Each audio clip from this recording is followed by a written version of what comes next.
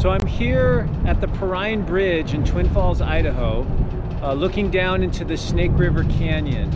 This big 500-foot deep canyon you can see below me here. The Snake River Canyon has its own geological story, one of volcanic activity, the cutting of the Snake River to make this canyon, the Bonneville flood, lots of chapters to that story.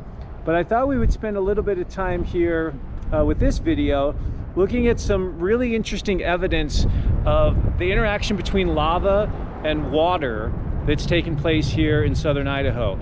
And if you think about it, lava and water want to get to the same place. They both want to get to the lowest point. They travel down here hill under the influence of gravity and ultimately end up at the lowest point in any landscape. So if you think about it, you oftentimes have lakes or ponds or streams occupying the low places in any given landscape. And if a volcano were to erupt and have lava coming out of that volcano, it would also end up moving into that body of water, into that low point there. And right here underneath the Perrine Bridge, we have a great example of that. So if we walk over here, we can see that we have some basalt. So this rock here is basalt. This is the lava that's cooled and solidified that we see in so many places in southern Idaho.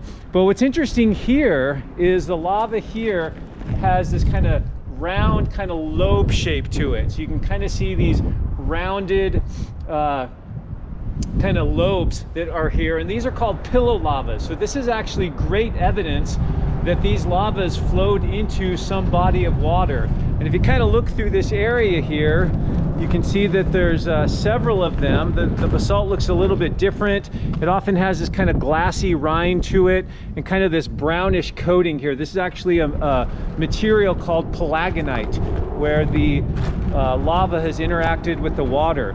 So here you can actually see one specific lobe of lava that came down, and as it's moving into the water, it's being cooled and quenched quite quickly, forming this kind of glassy outer rind, and then the interior can cool a little bit more slowly because it's insulated somewhat from the water.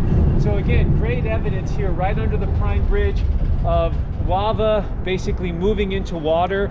If we move up a little bit, you can see that there's kind of a sharp contact there where the pillow lava, the pillow basalt, ends, and more typical basalt is above it. So that would sort of represent the watermark, right? This was lava that was underwater, and this was lava that was not below water.